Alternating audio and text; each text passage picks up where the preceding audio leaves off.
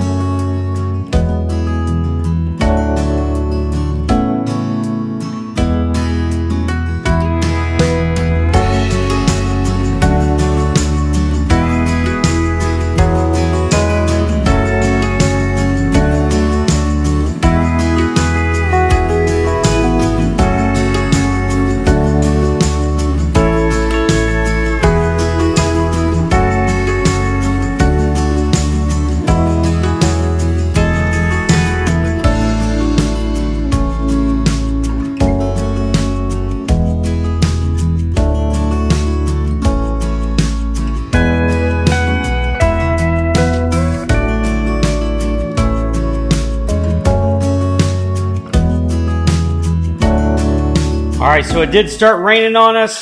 So we came in here to throw the seed in here. That way the bag doesn't get wet. We're gonna go ahead and spread this out. We're gonna really overseed it. Then, well, we don't have too much seed. This is probably about 25 pounds left. So we're just gonna seed right here in the front.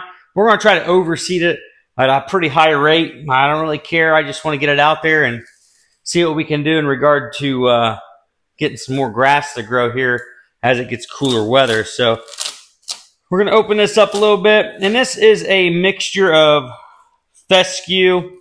We threw some of this on the pasture, but it's looks like a Cajun type fescue. So it has all different types, I think, in here. We're going to fill this little thing up here and walk this out. And then what we'll do, we're trying to get that good ground, the soil content. That's why we scraped it up there with that Harrow drag.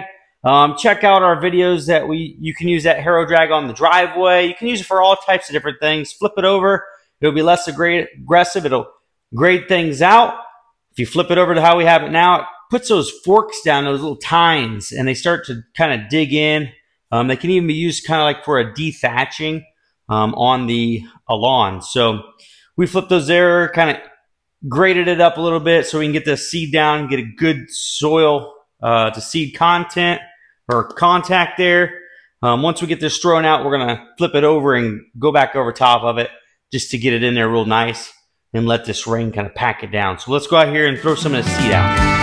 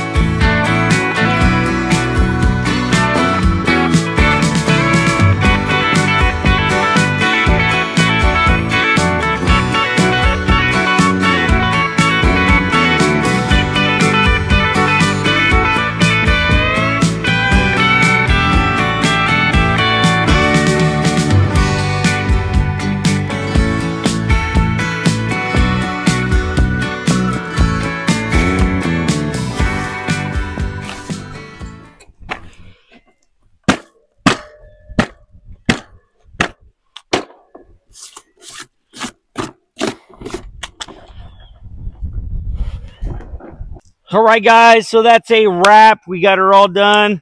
We're just going to have to drag it, flip that harrow drag over to kind of cover it back up. So we're going to do that, but just wanted to get you guys that quick video. You can, best time to plant grass seeds in the fall, so take advantage of it, especially with this dry summer that you've had. Look at it into getting one of these harrow drags. It's real cheap option, but it does wonders, and there's multiple uses that that thing can do. You can use it on a tractor, four-wheeler, UTV, you name it. It's there, and it makes things nice. So, hey, without further ado, we appreciate y'all coming back to the channel. Don't forget to like and subscribe, and until next time here on Hill Creek Outdoors, we'll see ya.